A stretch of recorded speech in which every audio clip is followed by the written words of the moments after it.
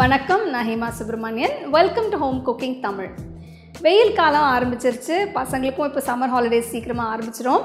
அதுவும் இல்லாமல் மாம்பழம் சீசனும் ஒரே நேரத்தில் வருது. ஸோ இன்றைக்கி நம்ம பார்க்க போகிற ரெசிபி ரொம்ப அருமையான என்னோடய ஃபேவரட் மாம்பழம், தட் இஸ் மேங்கோ ஃபலூடா. எப்படி செய்யறதுன்னு பார்க்கலாம்.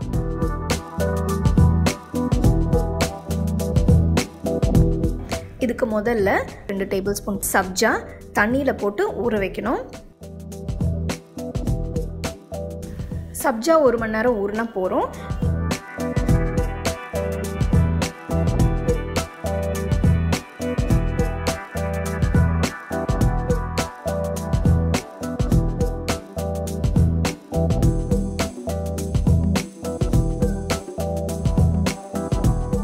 அடுத்தது 1/4 கப்பு சேமியா சுடு தண்ணியில் போட்டு நல்லா வேக வச்சு வடிகட்டி தனியாக எடுத்து வச்சுருங்க.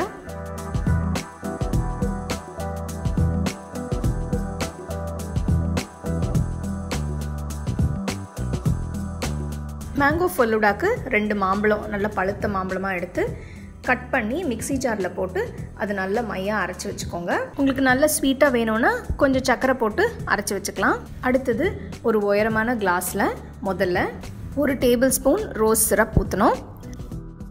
அடுத்தது ஊற வச்ச சப்ஜா சீட்ஸ், இது 1 டேபிள் ஸ்பூன் போட்டுக்கோங்க. அடுத்தது வேக வச்ச சேமியா, இதையும் உங்களுக்கு தேவையான அளவு போட்டுக்கோங்க.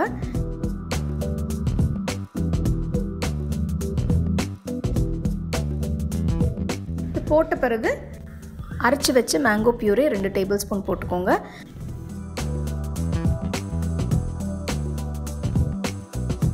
இதில் 1/2 கப்பு நல்ல ஜில்லுன்னு பால், அதுவும் சேர்த்து 1 ஸ்கூப் மேங்கோ ஐஸ்கிரீம் அது மேலே வைக்கணும். உங்களுக்கு மேங்கோ ஐஸ்கிரீம் கிடைக்கலனா வெனிலா கூட யூஸ் பண்ணிக்கலாம். கடைசியில் பொடியாக நறுக்கிற மாம்பழம் பீசஸ்,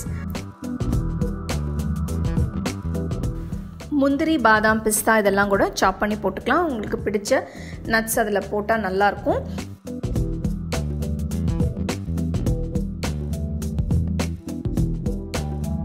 மேங்கோ ஃபலூடா எப்படி செய்கிறதுன்னு பார்த்தோம். பார்க்கும்போதே இவ்வளோ அருமையாக இருக்குது. ஆக்சுவலி எனக்கு அது குடிக்கிற போல் இருக்குது. ஸோ கண்டிப்பாக உங்களுக்கும் ரொம்ப பிடிச்சிருக்குன்னு நினைக்கிறேன். ஸோ மார்க்கெட் போனீங்கன்னா மாம்பழம் வாங்கி இந்த மேங்கோ ஃபலூடா வீட்டில் ட்ரை பண்ணி பாருங்கள். பசங்களுக்கு ரொம்பவே பிடிக்கும்.